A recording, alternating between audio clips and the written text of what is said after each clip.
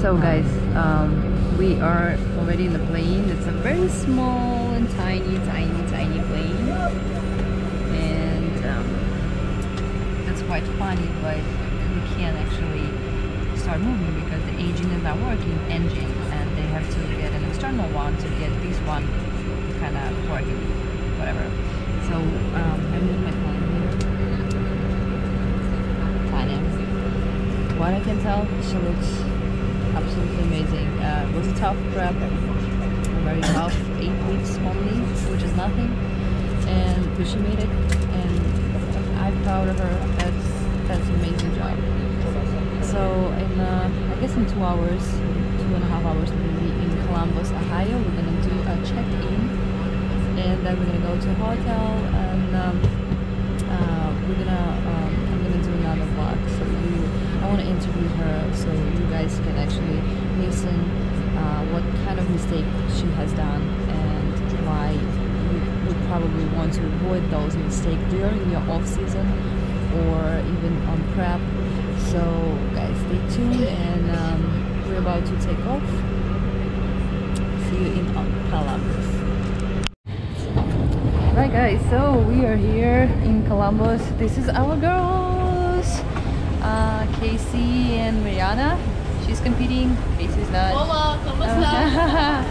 And Tanya's right there. She was doing Instagram stories. And this is me. So we're gonna check in, and then we're gonna go and rest. Hey. What's going on, guys? Sorry, I'm with you. So we've done with our tanning. We kind of a little bit did some shopping right here. As you can see, it's a mess. This is my whatever I can cook in the hotel room. We have no microwave, and no microwave is available somewhere in the hotel. So whatever we can find, it's actually cold pulled chicken breast and boiled eggs from the store. Some Greek yogurt, of course, a lot of grass. I love grass. So completely exhausted. Just actually, I don't know why. Flight was only 2 hours, but we are exhausted. So Tanya is right there. She got her tent on. Looks amazing. She just killed a burger. Tanya, how did you like a burger? Oh, it was amazing. Very tasty. Did you enjoy it? Yes. Oh yes, of course. Would you like another one? Another 5? Another 4, 5. Another 5. Another 5. Oh, poor baby. Yeah. So actually, she was doing 2 carb low days, Monday and Tuesday. And I think it was like around 200 grams of carb. If you guys, if you're not sure, that's actually, you know, you might overshoot with carbs. So just, you know, stay on the safe side. Don't carb load for a couple of days, like maybe just 1 day.